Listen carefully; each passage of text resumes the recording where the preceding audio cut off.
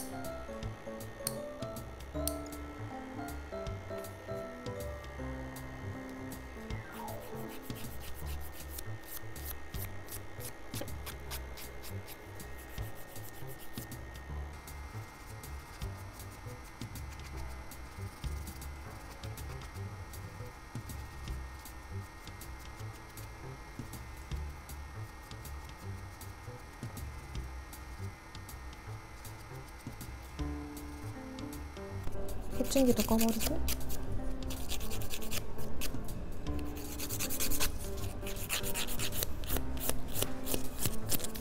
요즘 헬스를 나름 좀 열심히 하고 있는데 이게 타이밍을 하면서 저도 모르게 팔에 힘이 들어갔나봐요. 팔이 되게 아프다.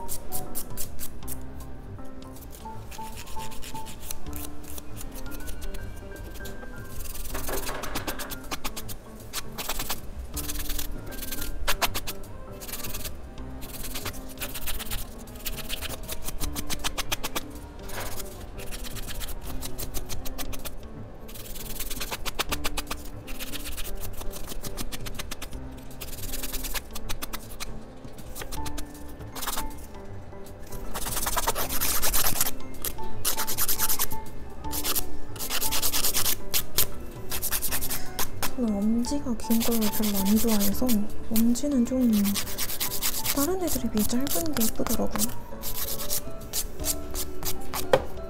근데 되게 엄지만 길게 하시는 분들도 되게 많아요.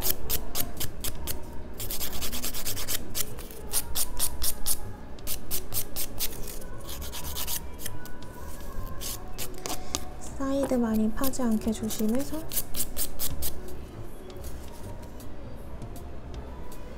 전체적으로 한번 봐주시고 딱 제가 생각한 오버라인이 잘 나온 것 같습니다. 이제 샌딩도 한 번씩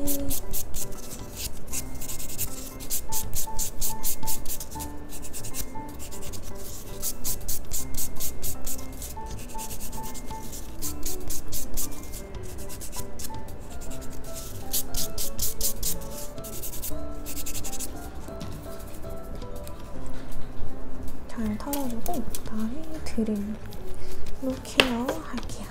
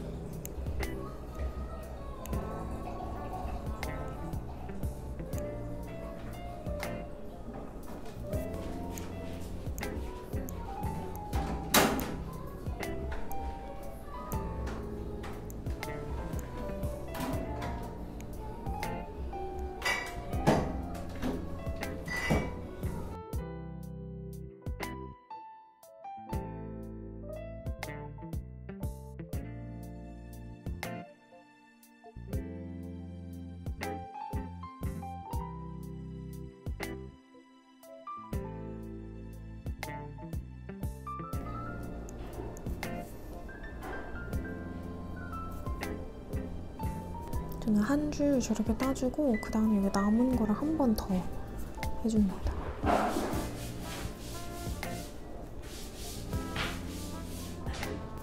그러면 이렇게 깨끗해져요. 속에도 깨끗. 케어 끝. 들어가세요. 이제 베이스 젤을 발라봅시다.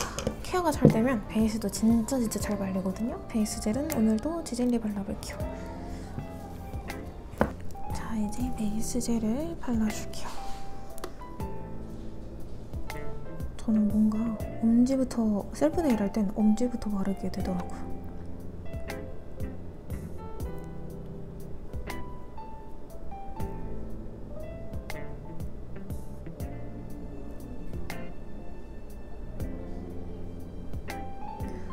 엄지부터 해서 숑숑숑숑.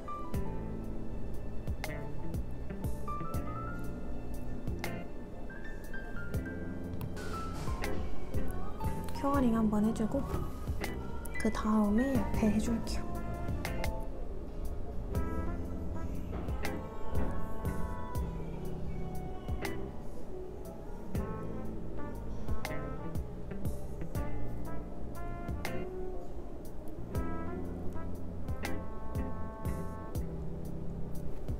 셀프네일 할 땐 옆에 바르다가 흐를 수도 있으니까 하나씩 큐어링 하시는 걸 추천해 드릴게요. 오래 할 필요 없고 한 5초? 저는 4초 있다 뺐어요. 뜨거움이 느껴지기 시작해가지고.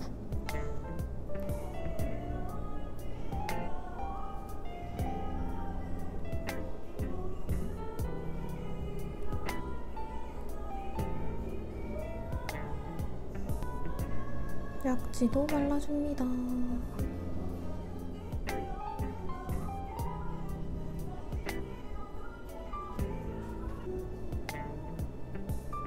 여기까지 바르고 60초 큐어링하고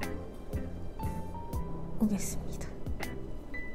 쓱쓱쓱.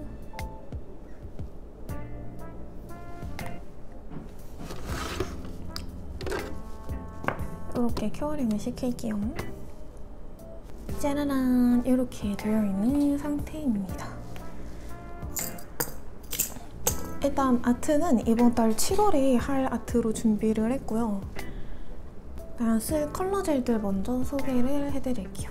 이거는 211번이고요. 이렇게 생긴 상아빛 시럽 컬러. 그리고 또 아이즈미인데 이거 이번에 나온 신상이었어요. 신상에 있는 거 아트 글리터 18번이고요. 이런 색감입니다.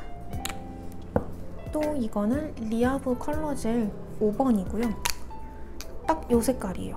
무슨 색이라 그래야 되지? 핑크인데 약간 딥한 핑크? 이건 호호리. 제가 영상에선 처음 쓰는 것 같은데 사실 이거 작년에 사놓은 거거든요.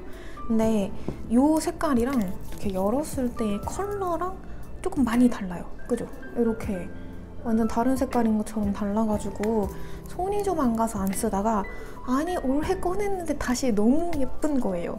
그래서 일단 컬러는 사고 봐야 돼. 그래서 호홀이 25번, 27번 이렇게 사용을 할 겁니다. 그러면 시작을 해볼게요. 그리고 이제 오늘의 메인 플라밍고 스티커입니다. 와! 사실 이거는 좀 많이 썼어요. 플라밍고 세트를 꽤나 많은 분들이 하고 가셨어가지고 아직 7월이 시작되지도 않았는데 제가 너무 이쁘다고 막 강추를 했더니 이렇게 많이들 하고 가셨습니다. 이 디자인은 실장님이랑 저랑 이제 만들었고요. 그러면 시작을 해볼게요. 원래 디자인에서 조금 더 업그레이드를 해서 진행을 할 거고요.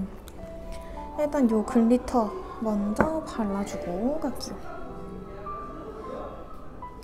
요거는 검지에 발라줄 겁니다.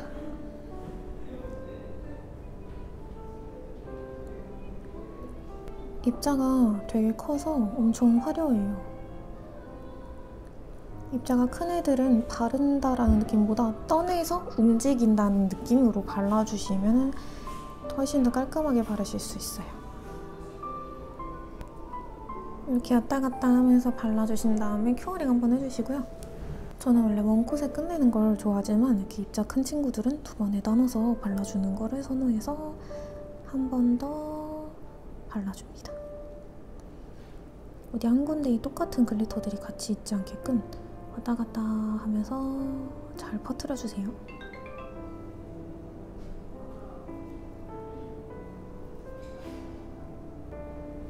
이렇게 발라주시면 두 번째는 끝! 여기는 스톤을 엄지에다가 넣어볼 거거든요. 그래서 스톤 넣는 자리에다가는 뒷배경에 살짝 마블을 한번 해줄게요.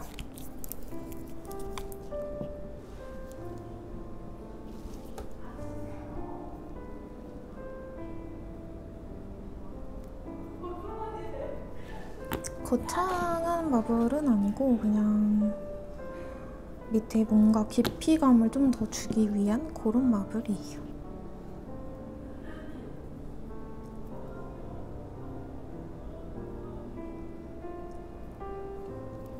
이렇게 두 가지 컬러를 싹싹싹싹 쓸어내리면서 발라주시면 돼요. 약간 세로 그라데이션 한다고 생각해 주시면 좀 편할 것 같아요. 이렇게 이어서 두 콘. 어차피 큰 스톤을 올릴 거라 엄청 막 잘 보이는 건 아니어가지고 예쁘게 하지 말고 느낌만.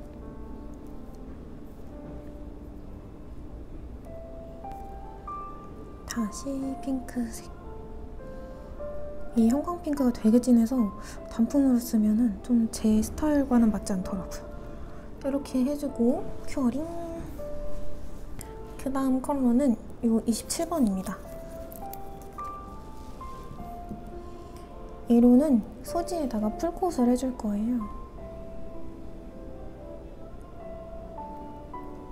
큐티클 라인 먼저 따고 밑으로 쓱쓱쓱쓱 발라서 내려주세요. 이 컬러는 되게 애플민트 같은 그런 색깔인데 조금 더 형광기가 살짝 도는 되게 근데 파스텔 같은 형광이에요. 마냥 형광은 아닌 그런 색깔입니다. 이렇게 얘도 투콧 해줄게요. 투콧도 똑같이 발라줍니다.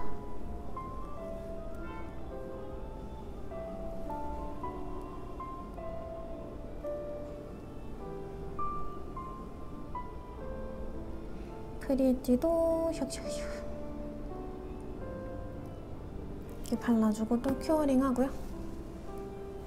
이제 여기 중지에다가 플라밍고 넣어주고 약지 프렌치 따줄 건데, 중지에도 아까 똑같이 했던 마블을 이번엔 이렇게 3가지로 한번 해보도록 할게요. 가장 연한 아이 211번 컬러를 먼저 발라주고, 그 다음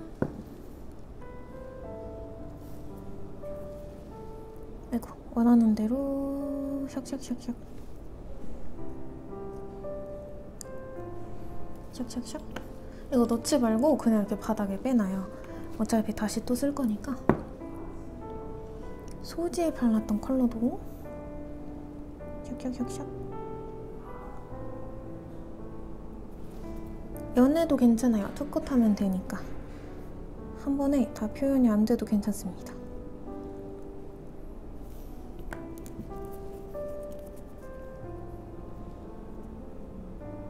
자, 이렇게 하고 큐어링 한번 하고 이제 투콧 해줄게요. 투콧에서는 어느 정도 컬러감이 나타나야 되기 때문에 지금부터는 컬러를 좀 보면서 해주세요. 아까 211번이 들어갔던 자리 잘 기억하고 있다가 그 부분에다가 이렇게 발라주시고,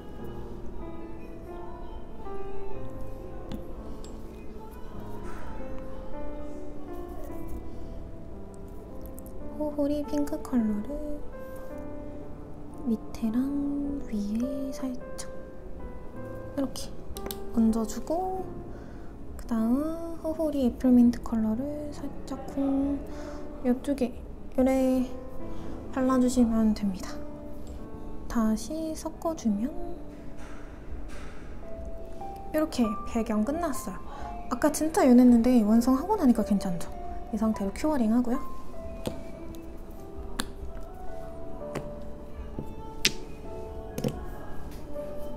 요거는 디보크 메이크업제 그 리뉴얼 전 버전인데요. 요거를 밑에다 발라주고, 여기다가는 프렌치 해줄 거예요. 심프렌치 할 거라서 요 손톱 색깔 같은 걸 2번 발라가지고 밑에 손톱이 좀 안 비치게끔 만들어주면 훨씬 깔끔할 것 같아서 요걸로 한번 해보겠습니다. 깔끔함을 위해서 원콧 더 발라줄게요. 이 컬러는 요즘에 대체될 수 있는 것들도 많이 있으니까 그런 거 쓰셔도 좋고, 아까 제가 썼던 아이제미 211번 있죠? 그것도 좀 비슷하니까 그거 쓰셔도 돼요. 저는 아무래도 샵이다 보니까 갖고 있는 젤들이 많아서 좀 계속 다른 걸 좀 쓰는 편입니다. 2컷 정도 바르면 이렇게 옐로우 라인이 좀 보완이 되는데, 위에서 좀 더 두껍게 바르면 더 옐로우 라인이 보완은 되는데 프렌치 라인이 좀 울퉁불퉁해질 수 있을 것 같아가지고 얘는 이 정도까지만 하고 큐어링 할게요. 그리고 이제 이 2개에다가 파우더를 해주려고 하거든요. 그래서 파우더는 탑젤 이용해서 할 겁니다. 디어슈블링 탑젤이고요. 전체적으로 샥샥샥 발라주세요. 프리엣지 라인은 빼고 이렇게 윗부분만 발라주시면 돼요. 프리엣지는 어차피 파우더가 들어가지 않으니까. 이 양옆이 찌글찌글거리지 않도록 사이드 라인 꼼꼼하게. 다 바르고 나서 손톱이 울퉁불퉁하면 파우더도 울퉁불퉁하게 말리거든요. 그래서 한번 살짝 오버레이를 얇게 해준다고 생각하고, 이때 너무 두꺼우면은 전체적으로 네일이 두껍게 완성되니까 그것만 조심해서 해주세요. 또 이때 기포가 들어가도 기포가 들어간 게 보이니까 그거 조심해서 저는 이렇게 발라보겠습니다. 이것만 해도 좀 매끈해졌죠? 이제 파우더 발라줄게요. 이건 블랑블랑의 제주 1일차 석양이라는 파우더입니다. 가루가 날릴 수 있으니까 물티슈를 잠시 깔아주고, 아, 붕어는 저쪽에 있어요. 붕어도 아직 있답니다. 여기는 지금 시술 공간이 아니라 수강 공간이어가지고 붕어를 잠시 다른 곳에 두고 왔어요. 이렇게 파우더가 굉장히 잘 발립니다. 바닥에다가 마블을 하고 파우더를 바르면 되게 오묘해져서 추천드려요. 조금 귀찮긴 하지만 그런 게 디테일을 만드는 거니까. 여기도 아까 탑재를 미리 발라놨어요. 꼼꼼하게 발라주면 짠! 어때요? 갑자기 뭔가 아트가 확 된 것 같은 그런 느낌이죠. 파우더도 잘 닫아서 두고 물티슈에 대고 파우더를 한번 털어주세요.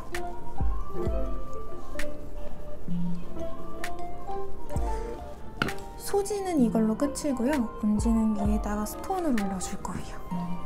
저는 프렌치 하기 전에는 미경화제를 좀 닦고서 해주는 편이고요. 프렌치 컬러는 아까 알려드렸던 것처럼 리아브의 5번 사용하겠습니다. 여기 끝부분에 붙여서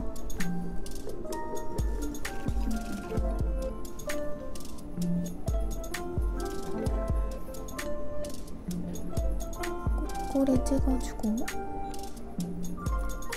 뒤집어서 또 같은 위치에 꼬리 찍어주기. 꼬리 찍은 다음에 모양을 잡아주시면 됩니다. 진짜 이 프렌치 브러쉬는 정말 혁명이에요.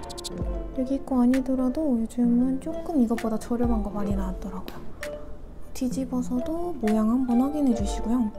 저기 네 번째 살짝 휘어있는 손이어서 적당히 잡을게요. 이렇게 해줄게요. 케어링 한번 하고 두 콧 합시다.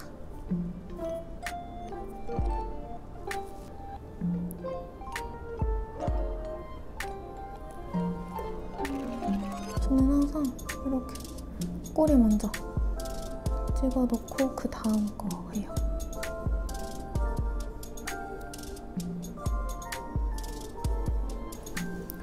뒤집어서 꼭 확인해 주시고 이렇게 투코텍 씁니다.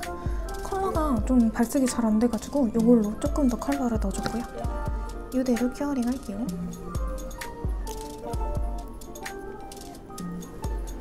이 브러쉬는 비싼 거니까 깨끗하게 빨아줘요. 자, 이제 중지에 포인트를 넣어줄 거예요. 제가 좋아하는 뉘앙스 하려고 뉘앙스 젤 가지고 왔고요. 없으시면 탑젤 쓰셔도 되는데 엠보 효과가 조금 없을 거예요. 그래서 요거를 이렇게 위아래에다가 둘러주고 나머지는 스티커들로 꾸며줄 겁니다.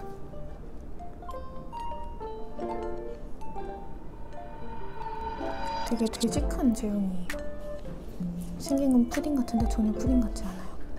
이렇게 놔도 흐르지 않습니다.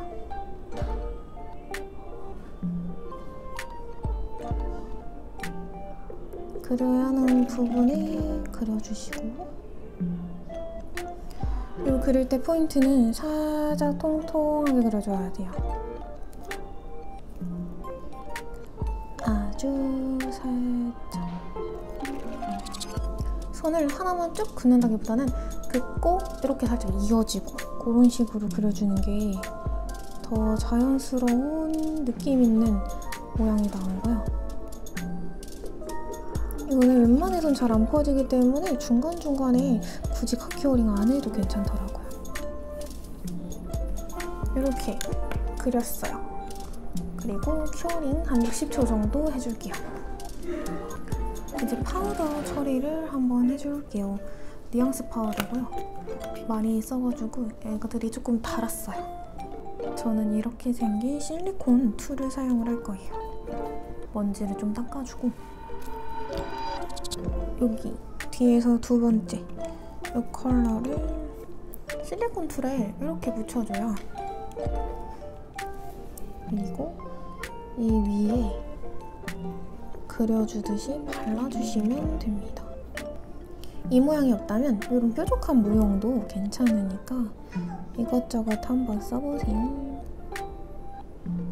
이것도 없는데요? 그럼 손으로 하셔도 돼요.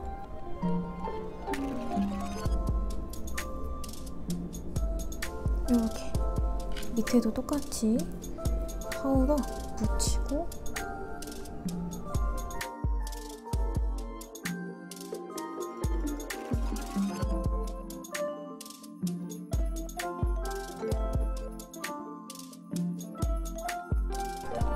마지막 끝라인까지 발라주시면 이렇게 완성입니다.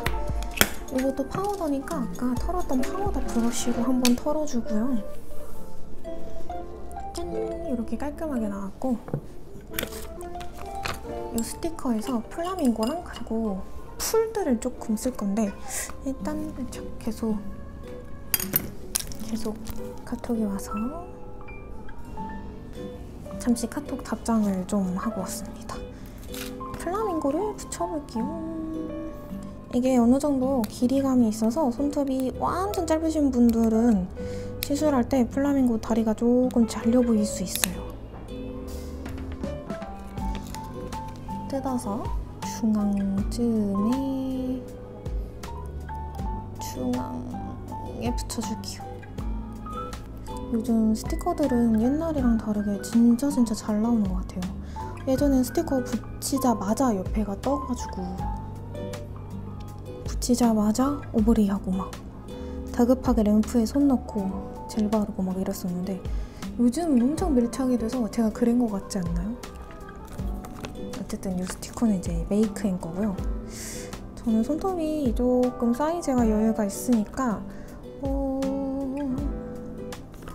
넣어서 꾸며봐도 좋을 것 같아요.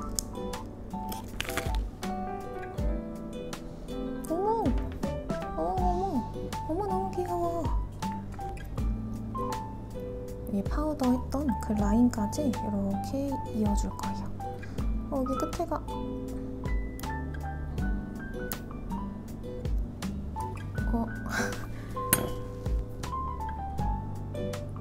티 안 날 것 같으니까 니퍼로 잘라줬어요.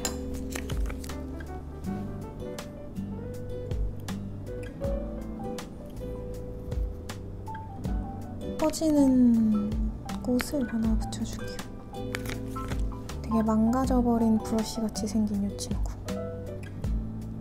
컬러는 예쁜데 너무 좀 애매해서 여기 끝에 이 줄기를 잘게 이렇게 그냥 노란색만 넣고 싶었거든요. 이게 뭔지는 그렇게 중요하지 않아. 네, 이렇게 하면은 다 붙였습니다.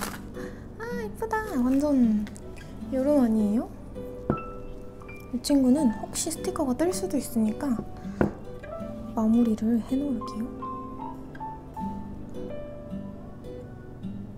이 탑젤이 오버레이 겸용이어가지고 그냥 이것만 발라서 마무리하겠습니다.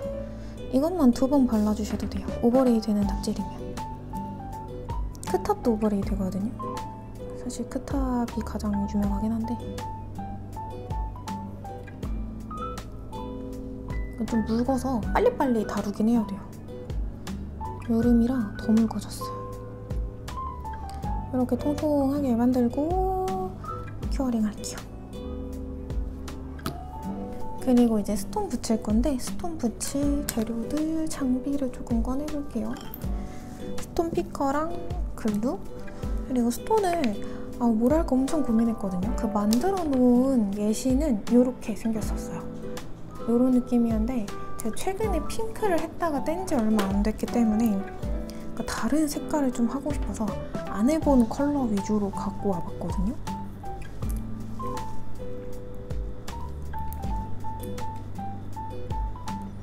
이렇게 모두 스와로 준비를 했습니다. 이렇게 한번 붙여보고 부족하면 추가로 더 넣도록 할게요.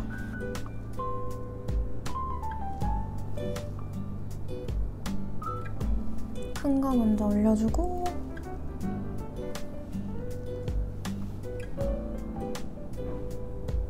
우악! 혼자서 붙이는 게 가장 힘들어요.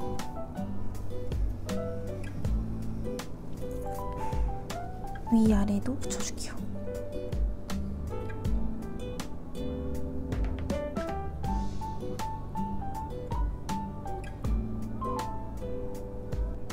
너무 많이는 말고 적당히만 넣어줄게요. 그러니까 파란 색깔이 들어가도 예쁠 것 같아서 파란색 하나. 어때요? 괜찮은 것 같아. 라이트 아쿠아마린을 밑으로 바꿀게요. 자리 옮길 때에는 이렇게 핀셋 써주시면 됩니다. 생각보다 글루드라이 뿌리기 전에는 얘네가 막 굳어있지 않기 때문에 자리 이동도 나름 수월하게 하실 수 있어요. 이렇게 이 조합이 더 예쁜 것 같아요. 이렇게 해서 글루드라이 뿌릴게요.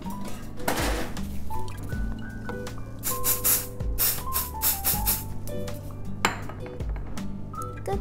완성입니다. 이거 하고 나니까 네 번째가 너무 심심하지 않아요?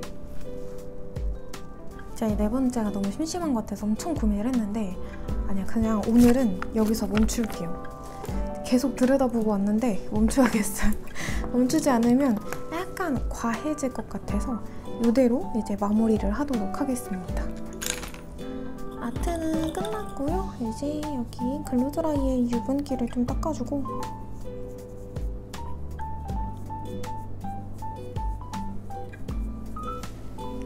나머지는 탑젤로 그냥 바로 오버레이 할게요. 이쪽이랑 이거 두 개는 아까 제가 발라놨고요.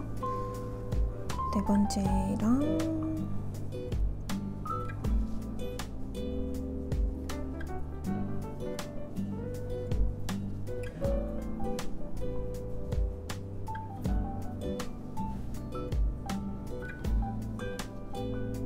바르고 큐어링 해주시고 오버레이 하실 때 능선 좀 중요하게 보시는 분 있다면 한쪽 방향에서만 보지 마시고 반대쪽 방향도 한번 보세요. 이쪽이랑 지금 이쪽이랑 다른 거 보이시나요? 이쪽에서 봤을 땐 여기가 조금 뚱뚱하지 않아요? 그러면 그거 보고 조절을 해주시면 됩니다. 그럼 이렇게 매끈하게 바르실 수 있어요. 큐어링하고 바닥에 덜어서 스톤 사이사이도 같이 메꿔볼게요. 근데 사실 스톤 사이가 많이 없어요. 왜냐면 스톤 사이에 제가 스톤을 넣었기 때문에.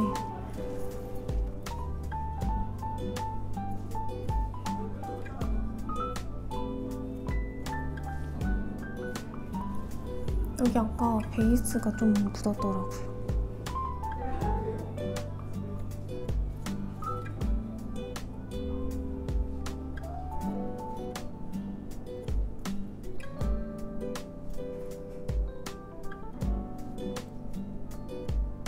이렇게 혼자 띠칸이 올려놓은 이런 애들 같은 경우에는 좀 잘 떨어질 수 있어서요.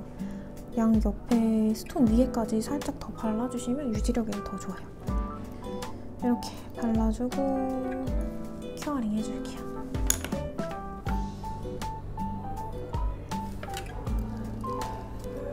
완성입니다. 오, 예뻐. 저 아까 홍학이 살짝 튀어나와서 갈았는데 여기가 이렇게 갈려가지고 흰색이 된 거예요. 근데 여기 흰 색깔 스와가 있으니까 오히려 좋아. 오히려 잘 어울리고 힙한 느낌. 이번 여름 네일도 성공적. 뒤에 더러운 거 봐요. 큰일이구만.